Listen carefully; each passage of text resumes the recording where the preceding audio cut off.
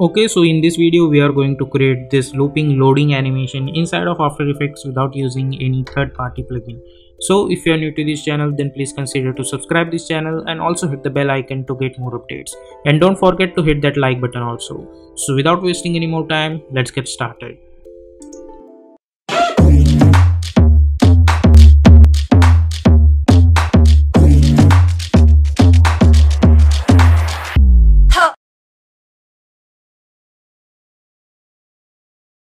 So here we are in Adobe After Effects. Let's create a new composition. We will name it as main animation as always.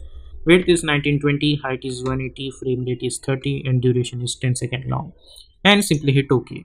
Then go to choose grid and guide option and hit on title selection. Then we are going to create one ellipse, and for the color I'm going to choose black color initially and we will change it later, and simply hit OK. And by holding shift I'm going to create one ellipse like this.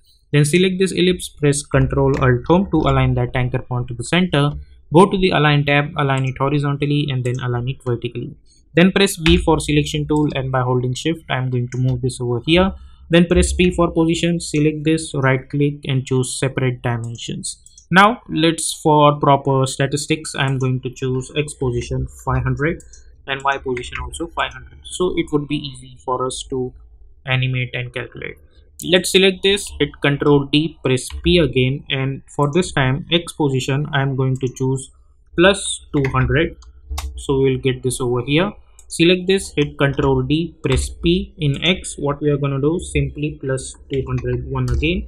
Select this, hit Ctrl D, press P. Select this, go over here and again press plus 200. Select this, hit Ctrl D, press P. Select this, go ahead and again plus 200. Select this, hit Ctrl D, press P. Again select this and press 200. Okay, so now we will get something like this. Now after that we will select all of them and let's create one keyframe at X and one keyframe at Y. Now zoom in a little bit. Now let's start to animate this one by one. Now first of all we will start with this lower one. So let's change the color of this one to yellow, so it would be easy to understand that we are going to animate this. Let's go to around 20 frames. Now at this point what I'm gonna do, I'll select this one which is over here. I'll copy those keyframe. I'll select this, I'll hit Ctrl C, Ctrl V. Sorry, we will select this, we will hit Ctrl C. We will select this keyframes and we will hit Ctrl V. So now what will happen, that it will come over here. Now at 10 frames what I'm gonna do, I'll select this and I'm going to change the Y position of this one to, let's say, 200. I think 200 is too much, so let's make it 300, or let's say 350. I think 350 should be good. So we will get something like this. Now let's select this Y position, hit F9, go to the graph editor, zoom in a little bit, select this graphs. Let's select this middle one, hold shift, move this handle over here and this handle over here, this handle over here, select this and move this handle over here. Okay, so we will get something like this.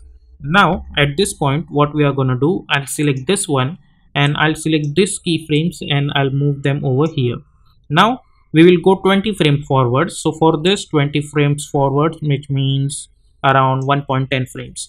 Now at this point what I'm gonna do, I'll select this one, I'll copy these keyframes, I'll hit Ctrl C, I'll select this and I hit Ctrl V. So now what will happen, that this one is going to come over here and this one gonna come over here. To make it simplify, let's do one thing. Let's select this and change the color of this one now only. So I'm going to choose this color for this. Let's select this and we will choose different color for this. For this I'm going to choose, let's say, somewhere around like this.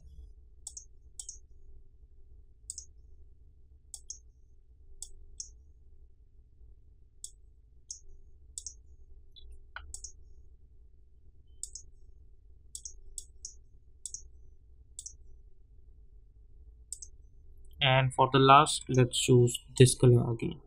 Okay, so now it would be easy for us to understand that which circle is which.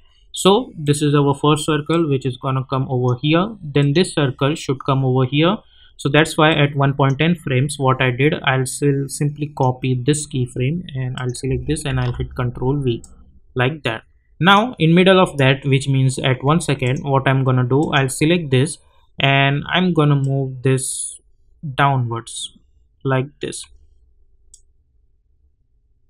Okay, so let's make it 650. Okay, and again we will select those Y position keyframes. We will hit F9. We will go to the graph editor. I'll select this graph by holding shift, move this handle over here, this handle over here, this handle over here, select this and move this handle over here. So what will happen if you see this animation, I'll get something like this. Now at this point we need to start animate this blue one. So I'll select those initial keyframes and I'll move this over here. Now again we will go 10 frame forwards, 50, 5, 10, 15, 20. So which means we need to go over here. And now we will select those keyframes of this layer, which is this one. Hit Ctrl C, select this and hit Ctrl V like this. And this time in middle of that, what we are gonna do over here, we don't want this Y keyframe, so I'll simply delete those. But instead of that, I'll select this Y keyframes, I'll hit Ctrl C, I'll select this and I'll hit Ctrl V. So I'll get this. Now over here we need to select this layer. I'll select this and I'll move this over here. Okay, then we'll go 20 frame forward, which means over here, and I'll select those keyframe. I'll hit Ctrl C, select this and hit Ctrl V. So we'll get something like that. And in middle of that, again we don't need those Y keyframes, but instead of that I'm going to select this Y keyframes one layer after like this. I'll hit Ctrl C, let's select this and hit Ctrl V. So if you see, this cycle will look like this.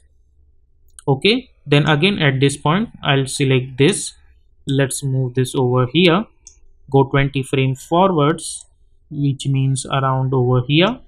I'll select this, hit Ctrl C, Ctrl V, hit Ctrl C, select this layer and hit Ctrl V. As I said, we don't need this Y layer keyframes. I'll select this Y keyframe, hit Ctrl C, select this, hit Ctrl V. So if I see, I'll get something like this.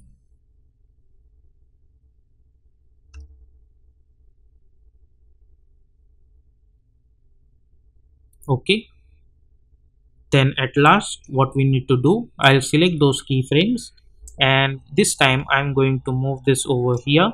Again I'll select this Y keyframes, I'll hit Ctrl C, I'll select this, hit Ctrl V, go to last.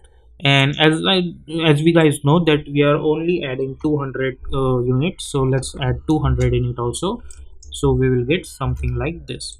So if you see this animation, we will get something like this, and our major animation portion is done now. So as you guys know that this is my last keyframe, so let's hit N, right click and trim comp to work area, or instead of that we don't need to do that, simply hit U, select all of them. I'll press Ctrl Shift C and I'll call it as my main animation and hit OK.